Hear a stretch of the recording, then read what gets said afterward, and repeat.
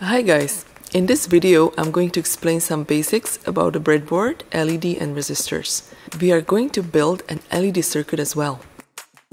For that we will need a breadboard, Arduino R3, 5mm red LED, 220 ohm resistor, 1 kilo ohm and 10 kilo ohm resistors, 2 male-to-male wires. Let's start with the basics first. A breadboard enables you to prototype circuits quickly without having to solder.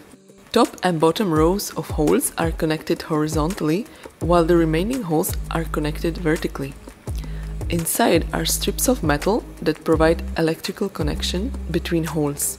LEDs are great indicator lights. They must be used with a resistor to limit the amount of current flowing through it, otherwise they will burn out. There are two leads. The positive lead is always longer than the negative one. Resistors resist the flow of electricity. The higher the value of the resistor, the more it resists and the less electrical current will flow through it. We will use three different resistors: 220 ohms, 1 kilo ohm, 10 kilo ohms, and we'll compare how brightly the LED shines. Use the resistance table to read the value of the resistor. We are using 5-band resistors. The first 3 bands represent digits in the value of resistance. Next is the multiplier band to signify moving the decimal right or left. The last band represents tolerance. Some of the colored bands are grouped closer together or grouped toward one end. Sometimes this can be hard to see easily. That's why I'm going to use a digital multimeter instead. We measure resistance in ohms. If you're not sure, always start with the highest value. My highest resistor is 10 kilo ohms, so I will use the 20 kilo ohm range instead.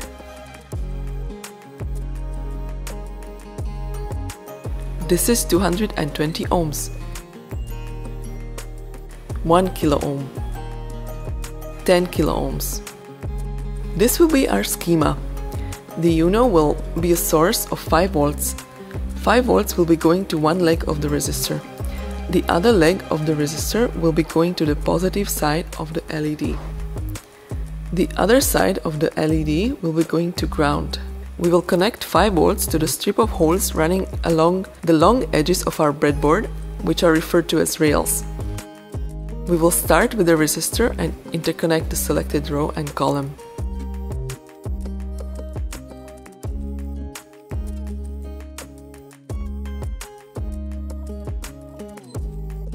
The other leg of the resistor will be going to the positive side of the LED.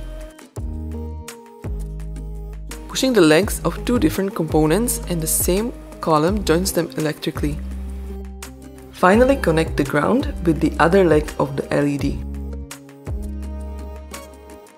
This is our finished LED circuit. Let's try the other two resistors. We can now compare how different the LED brightness is for our resistors. That's all, folks. I hope you enjoyed it, and I'll see you on the next video.